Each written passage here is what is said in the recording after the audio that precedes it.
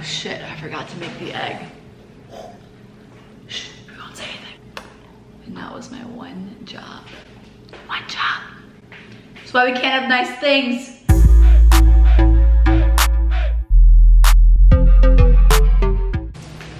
All right, you guys, so for dinner tonight, we are making one of our favorite meals, actually. It's so easy. Basically like a healthy take on the P.F. Chang's chicken lettuce wraps, Asian lettuce wraps. You guys know what I'm talking about if you've been to P.F. Chang's before.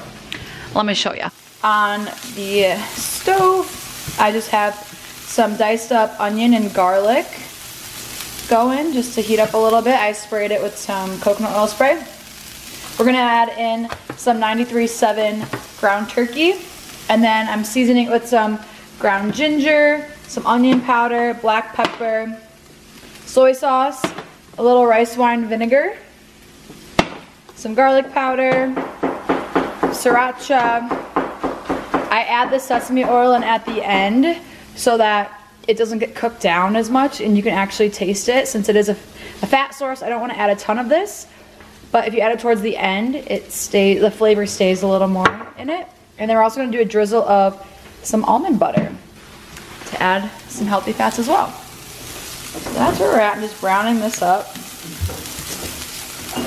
Once they get translucent, you're just gonna add in your turkey. You can also do ground chicken as well. We just have ground turkey.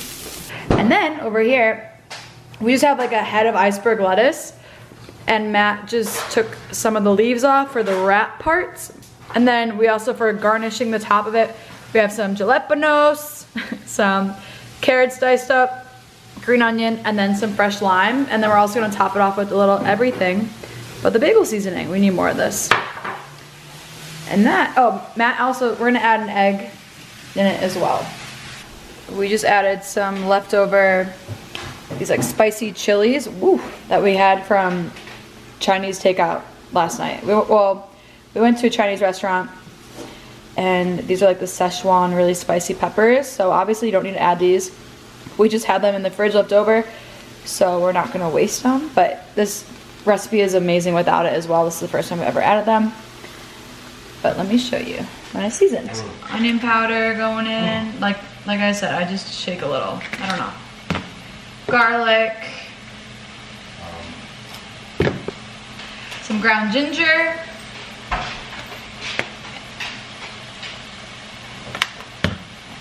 Black pepper.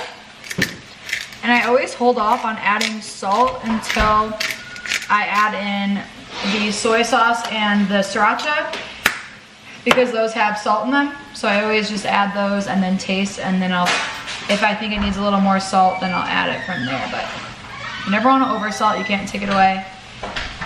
Just salt a little as you go and taste. I'm gonna add a few dashes of soy sauce. This is a low sodium soy sauce. Usually we get the coconut aminos from Trader Joe's, but I have not had time to go to Trader Joe's and it's really sad. I don't want to talk about it, okay? I just don't want to talk about it. You always want to add an acid to your meals. Some rice wine vinegar. It sounds weird, but it gives it a really nice flavor.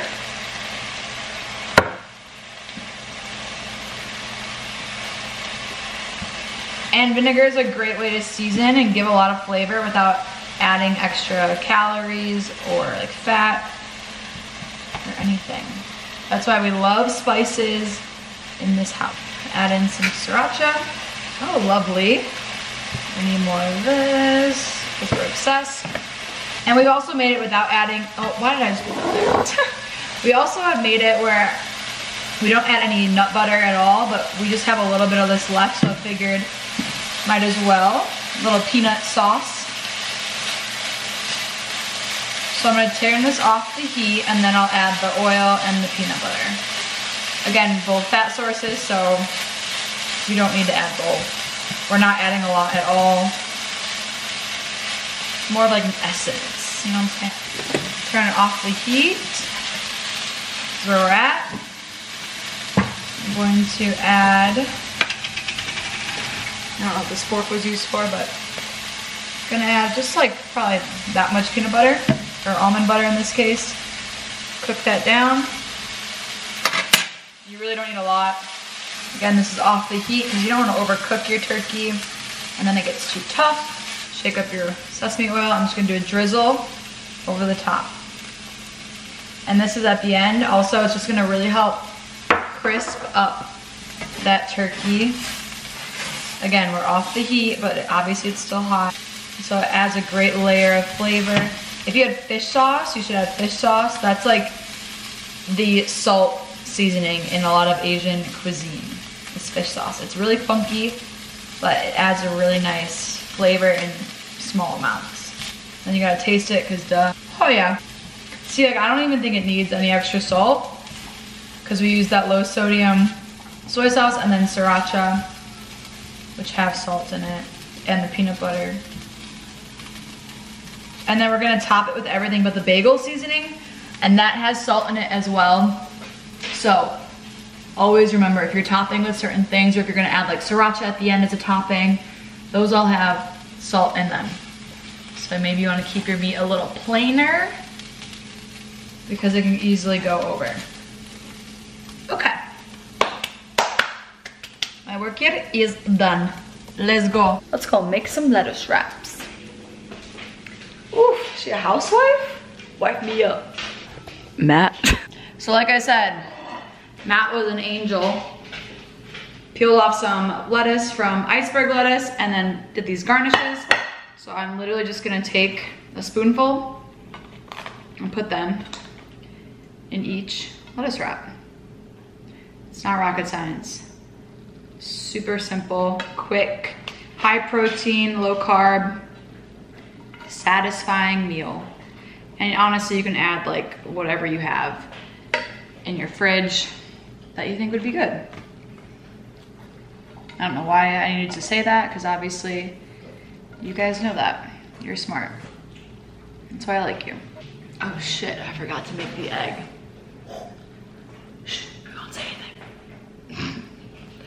Matt likes to have an egg in his. I don't feel like I need an egg in mine, but he just went down to go get some mail, and that was my one job. One job. That's why we can't have nice things. Let me just maybe distract him by putting his meal together.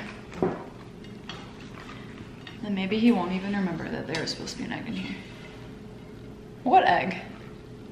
I mean, obviously he won't actually care if I tell him. I don't want people to think he's like crazy. Shit, here it comes. Hey. Is that for me? Huh? The green bag?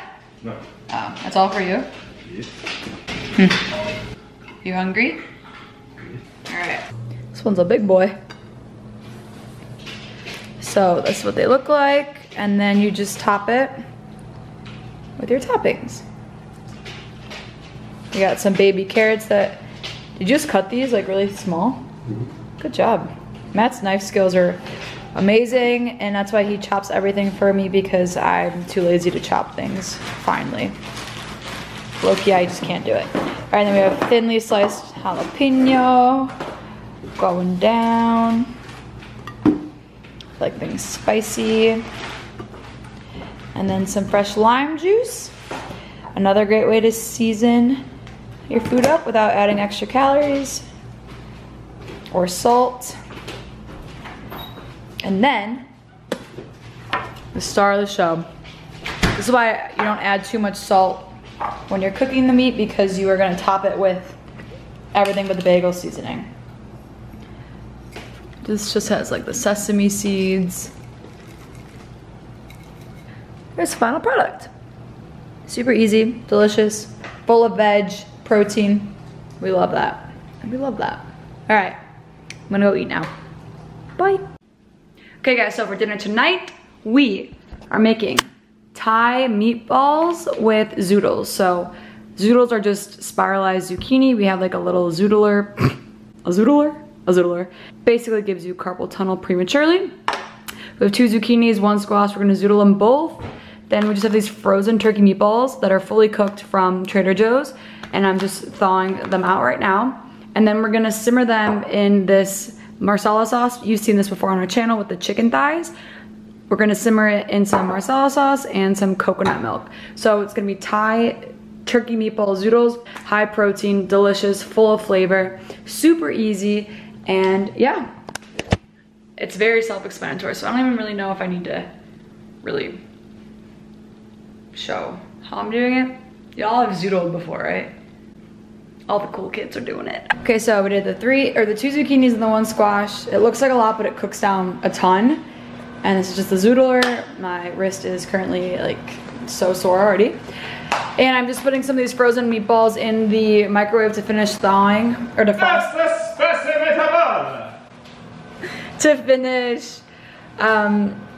whatever, to not be frozen. Wow, they're already fully cooked, so it's fine. You can also make meatballs from scratch if you want to. This is what we have, and it's super easy.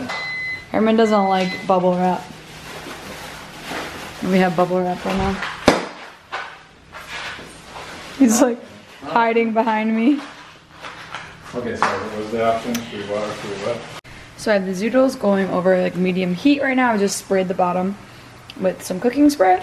And then over here, I just have the turkey meatballs simmering in the simmer sauce, and there is a scoop of coconut milk in there too with some of the liquid.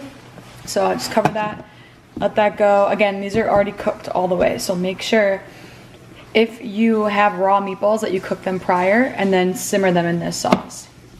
Okay? Or you can like par cook them like 75% of the way and then finish cooking them in the simmer sauce, but just make sure they are cooked all the way through before you consume them. We don't want to get anyone sick here.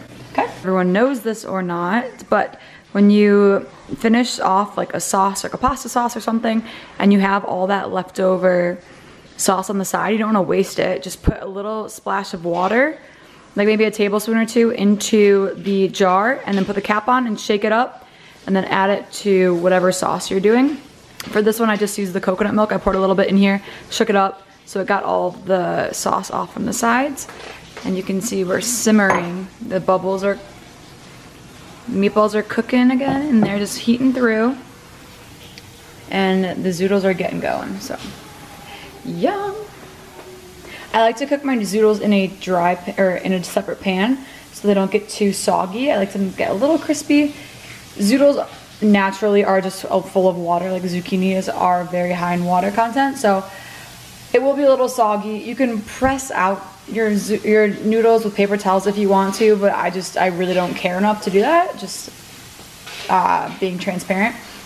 So we're just gonna serve up, we'll combine them at the end just to mix them, make sure all the zoodles are covered, but I like to cook these separately from that so they don't get mushy. Okay. Turn off the heat for the zoodles. I like them still a little crunchy. I don't cook them all the way through until they're soggy, and then I just poured the marsala mixture with the meatballs in, and I'm just combining. This is hard to do with one hand, but that's basically it, you guys. I'm just gonna plate them up, top with some parsley. You could do like green onions as well. And that is a quick and simple, healthy dinner. Okay, I need both my hands for this. I can't do it. Okay, so here's the final product. I probably should have put it in a bowl, but whatever.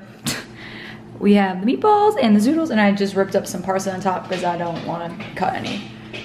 And that is the final meal. Looks really good. Okay, so for dinner tonight we are making steak salad. So here are the ingredients. We have flank steak that we're just putting salt and pepper on and then searing it off. It cooks really quickly, but we're gonna do it over some arugula and spinach herb mix. And then we have for toppings a little more walnuts left over, some baby tomatoes, an avocado, some onion, this green goddess salad dressing. But if you don't have this, last time we made this, it was really good. I just used olive oil, balsamic vinegar, and Dijon mustard and salt and pepper. That was super easy. We're also adding some Kalamata olives because we have them. And then the star of the show is a really good blue cheese. This one's from Boar's Head. It's really delicious. So I will show you what it looks like when it's done. Here is the final look. Herm, what do you think? He wants some, but he can have some. And it's delicious, you guys. You have to try this. It's so good, so easy. Low carb. Herman's hacking up a lung, but we love him for it still. On the balcony eating. It's a great staple, you guys. Try it out. Hey guys, so I figured I'd show you what we are making for dinner tonight. It's super quick, super easy. And it's one of our staples. We have this chickpea pasta. We always keep a bunch of these on hand. I like this one, and then I also like the one from Trader Joe's. This is the rotini kind. So I boiled that up in some salt water. And then in this pan, what we always do to bulk up our pasta dishes is we put a ton of vegetables in it. So we just use whatever vegetables we have left in our fridge because we have to go shopping soon. So this meal is a great kind of clear the fridge out with all the vegetables meal. So it's just bell peppers, red and green, and some mushrooms. And then I just put some seasonings on it, like Italian seasoning, onion powder, garlic powder, cayenne, the whole gist there. We're just gonna use some jarred tomato sauce from Trader Joe's. And then we like ours spicy, so I'm just gonna put some bamba sauce in it as well. And I'm making this kind of like a chicken parm. So we have these boca patties, these spicy chickenless vegan patties in our freezer. We actually like to eat these a lot as like McChickens. If you guys know, then you know. We'll just take like some bread thins, put one of these in the microwave if we're really lazy. Right now I have them in the air fryer because I'm like kind of trying a little bit. But then just a little bit of like vegan mayo or some avocado mayo and some shredded lettuce, and it literally tastes exactly like a McChicken. We have these on hand. So I have 2 of them cooking in the air fryer right now, and I'm just gonna top them with a little sauce and then some mozzarella cheese to melt, and then we're gonna top it on the pasta. So I'm gonna drain this right now, and then I'm gonna, to make the sauce a little creamier, I'm gonna put like a scoop of some non-fat Greek yogurt in it. Usually people use heavy cream. We're just gonna use non-fat Greek yogurt, mix it in with the pasta sauce, and it's gonna be delicious. All right, so I added about half of the jar of the tomato sauce and about probably like a 1/4 cup of Greek yogurt. So you can see it's very creamy. I also kept a little of the pasta water in because we all know that trick. It makes the sauce super creamy. So everything's in here, the vegetables, the tomato sauce, and the chobani. I'm gonna put a little tablespoon of this spicy sauce in there. So the Boca vegan chicken patties are completely cooked through, or just kind of crispy now. I put them on the frozen setting. I think it's 350 degrees for 10 minutes. And I flipped halfway through. And then I just topped it with a little bit of more tomato sauce or marinara sauce and then some mozzarella cheese. I'm gonna put them back in just to melt and get a little crispy. Just maybe like 2 minutes, 3 minutes, I'll check on that. The vegetables, as you can see, really bulk up the pasta. And then this pasta, if you're not familiar with chickpea pasta, for 1 serving, which is 2 ounces, which is like nothing, there's 13 grams of protein. So this is a great way to get extra protein in, especially if you're a vegan. And then one of these patties, let's see, I don't even know. One of these patties has 11 grams of protein. So am I saying this is like the cleanest meal of all time? Obviously no. But does it taste good? It tastes damn good, okay? So here is the final meal. You have the pasta topped with the chicken parm. And like I said before, Matt always keeps just a chopped up thing of our herbs. So it's just some parsley. Just gonna top it off with, and bada bing bada boom, you know?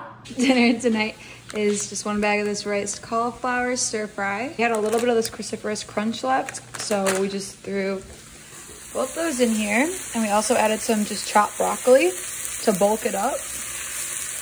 And then we're going to scramble 2 eggs in this pan and then add those in as well. So good, so colorful, so many veggies. This is a great way to get rid of veggies that are going off in your fridge. If you buy those salad packs that have a lot of the cabbage and stuff, those are great to throw in the stir fries.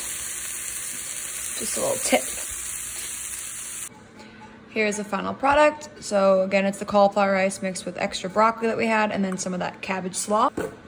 And then from one of those crunch salad kits, I just have some leftover peanuts. And then it also had some rice noodles, so add those on top as well. And then we put some coconut aminos and sriracha in while we were cooking the entire mixture. But oh, it looks so good. Yum. All right, so for today's dinner, I kind of started already on it, and then I realized I should really record it because it's gonna be delicious. We are eating gyros, like homemade gyros at home. These are just from Trader Joe's. They are fully cooked, heat and serve gyro slices. This is what they look like. It's basically just like gyro bacon. Just heat them up on the pan. So what we are going to do, we're going to heat up a few slices of those. I made like a homemade tzatziki sauce. All I did was put probably like a third of a cup of non-fat Greek yogurt, a half of a lemon juice squeezed in. I just did some extra dill in here, and you mix it in and it makes it just taste delicious. And I also chopped up a little bit of cucumber and put that in there as well. This is the final product of the tzatziki sauce. It's so delicious. I was eating literally out of half a watermelon today. So tzatziki sauce is done. We're gonna use these carb balance, these low carb tortillas for our pita. Here are the macros for them. Really high in fiber, very filling. Heat up some of this, and then we have just some hummus, some Kalamata olives, some feta cheese, some parsley, and these mushrooms are going off, so I'm going to quickly saute them with some onion to add those as well. And that is, we might add some tomato as well. I'm not sure. I have to look at if our tomatoes are good or not. But I know this is a mess, but I wanted to quickly show you. This is gonna be a delicious meal if you crave gyros like I do. All right, let's get it. The gyro meat's just heating up. I'm just gonna fry them as if it was bacon. I don't even have to put spray or anything down because they are higher in fat. We're just doing 2 pieces each. And now I'm gonna chop up some of these mushrooms. I also have some artichoke hearts left over from our Greek salads that we use. And some onion. I'm gonna saute this to top them with. So we have the mushrooms, a little bit of onion, and just artichoke hearts that were in water, sauteing in the same pan that I just pulled the gyro meat off of. Here's the finished gyro meat. It looks really burnt, but I like things really crispy, so you don't have to cook it this long if you want it, but I prefer everything really crispy. And so these are just cooking. And then also over here, I have just some toppings that we can put on, some Kalamata olives, feta cheese. I like raw onions. I know I cut like a Neanderthal, but it's fine. Tzatziki sauce, some garlic hummus, and then we're gonna chop up some parsley as well to top it off, and that is our dinner. Okay, so I want to show you how we're gonna put together one of these gyros. So I start off with a little tzatziki sauce on the bottom. Just kind of spread it out. This one's mine. I like a lot of tzatziki sauce. Okay. I'm gonna do 2 little gyro slices, and then I'm gonna get these are the sauteed veggies that we did. Just put a big scoop of those. All right. Okay. And then it's topping time. This is the fun part. I like raw onions, as you guys know. Matt doesn't, so I don't have to save any of these for him. I know I did cooked onions, but I also just like extra raw onion as well. I'm gonna do some cucumber slices, some Kalamata olives. We have some baby tomatoes left over, so we're throwing those in as well. And then I'm just gonna crumble up some feta on top. And then I'll do a scoop of, we just have garlic hummus, just to top it off. And that is going to be, thank you. That is the meal for tonight. It's like a little low carb, veggie full, delicious, high five, gyro. It's so good, you guys have to try it.